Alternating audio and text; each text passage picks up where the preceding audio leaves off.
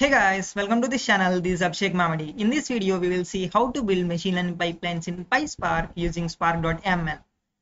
Here are the contents of this video. In this video, we will see how to set up the environment, how to read data, how to build models without pipelines, and I have also created a video on this. You can check out my previous video, and then we will leverage SparkML pipelines to build SparkML workflows. Awesome. Let's get started by setting up the PySpark environment. I have created a video on this already, or else you can directly use the below cell to install all the required libraries and files. Here are the high-level libraries that I am downloading to set up the PySpark environment. First of all, you have to install Java, and then you have to download Apache Spark binary, and then unzip the file. And this version can change. So now, based on the updated version, you can go to this link and see which version you want to download, and then you can install FindSpark and PySpark, and later add these parts to the environment variables.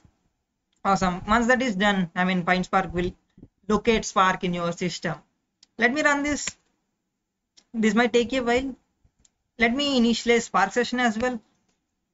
Let me run this. And once this is done, we will have Spark session object. Awesome. Now we have the Spark session object. Now let's read the data.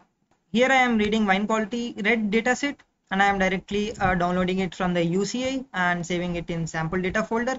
Let me run this, and you can directly read using spark.read, and I am passing different options like header equal to true and infer schema equal to true and the delimiter, right? And directly pass the file path where I have saved in sample data folder. Let me run this, and in spark_df you will have the data frame. We have features like fixed acidity, volatile acidity, etc. And then we also have quality, right? Let's see the distinct values in the quality.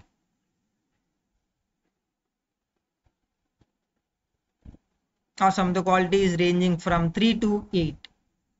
Okay, let's go into the main topic. So what are pipelines, right? So these are the main concepts in pipelines, and I have directly taken from the documentation. You can also go through this, but at a high level, so we have two different things. One is transformer and estimator. So transformer is something which is used to transform the existing data frame to an updated data frame. And estimator is an algorithm which can be fit on a data frame to produce a transformer. Using estimator, you can build a model, right? But in transformer, you will not build a model. You are just transforming the data frame. But in estimator, you will build a model, and using that model, you will transform the input to the output data frame. And pipeline is something which chains multiple transformers and estimators together to specify an ML workflow. So using this pipeline, you can create a ML workflow. Awesome. Before going to this, I highly recommend you to watch my previous video. So it will help you to understand how to do pre-processing, modeling, and predictions without using pipelines, right? And below is the code that I have provided, and this is something which I have used in my previous video. So let's go through this so that we will know the importance of pipelines. Let me start by importing the necessary functions like string indexer, one hot encoder, vector assembler is used to create vector from the specified features, and then I am using decision tree classifier, which is one of the model that is provided by PySpark.ml.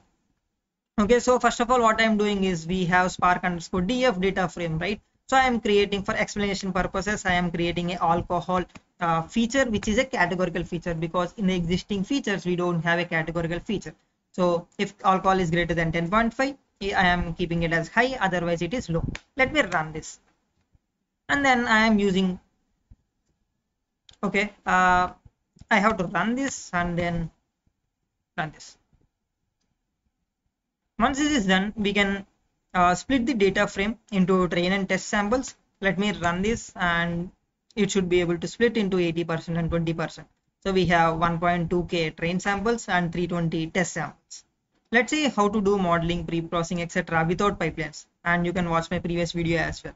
So first of all, what I am doing is I am using string indexer, which is used to label encode categorical features, right? So in string indexer, I am passing input column as alcohol, and I want to get the output column as alcohol index, and this is similar to label encoder in scikit-learn. So I am doing a dot fit and dot transform, and I am using vector assembler, which converts the input features into a vector. By input columns, I am passing a set of features, and output column I want as features. And vector assembler dot transform, I am transforming the set of columns into a feature vector. And then I am selecting two features, which is features and quality. In features we have the vector, and quality is the target variable, and I am storing it in a modeling df. And then I am using decision tree classifier, and I am specifying label column as quality and features column as features, and you will get a model. So at each step you are doing dot fit and dot transform, right? And then once you need predictions, you will directly use dt model and transform on the modeling data frame, which we got here. This is how you will get the predictions on the train data frame.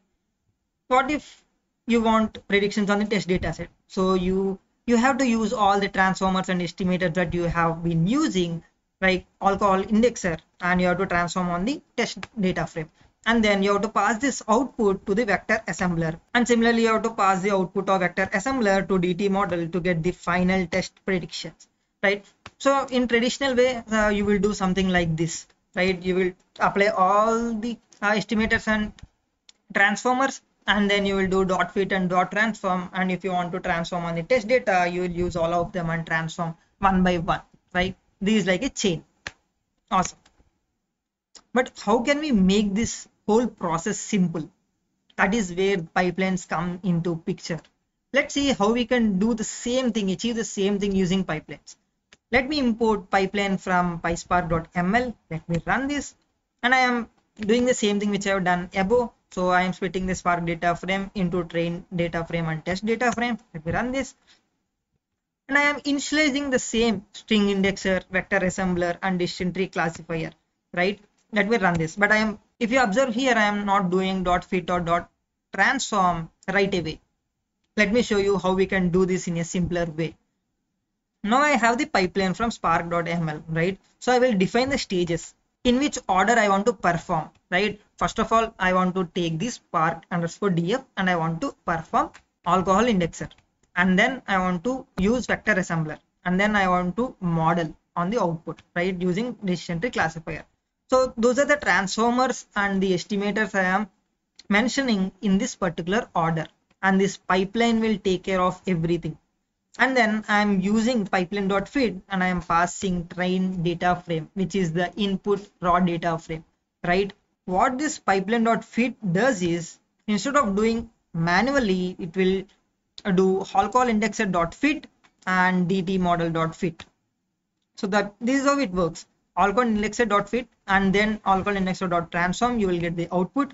Using dot transform, you will get the output. That output is passed to dt model, and it will do dt model.fit, right? So this just one line will does all the things that you have been doing manually. Once that is done, you can directly use this final pipeline to transform on the test data frame, which is the raw data frame. And what it does is, when you do dot transform, it will do alcohol indexer dot transform, and it passes the output to vector assembler, and it will do vector assembler dot transform of the output that was came from the alcohol indexer, and the output from vector assembler is passed to dt model, and this will give you the final predictions, which is test predictions from pipeline. Let me run this. You should get the test predictions. Awesome. If you see here, I think we have same features 5.1, right? Let's see the output. So 667, these are the output predictions. So for the same data point, you should also get 667. Awesome. So even if you do manually, or even if you use pipelines, you are getting the same output. You see how pipelines can help you to minimize your work and build efficient ML workflows. Awesome. So you can reduce your manual work as well. In addition to this, obviously, I mean, you will be working on different data sets, right? And the pre-processing may not be same for all the data set. In those cases, you can also create custom transformers, and you can add as one of the stages, which transforms the raw data set into the pre-processed data set, and then you can apply these string indexer, vector assembler, etc. that are already provided by spark.ml for you. Awesome. That's the end of this video, guys. In this video, we saw how to use SparkML pipelines to build efficient ML pipelines. Awesome. Thank you, guys. That's the end of this video. If you like this video, please do like, share, and subscribe to my channel. If you are on LinkedIn, please tag me and share your thoughts on this video on the ongoing series getting started with PySpark hands-on, and this will motivate me to make more videos, guys. Thank you so much. Meet you in the next video. Until then, keep learning.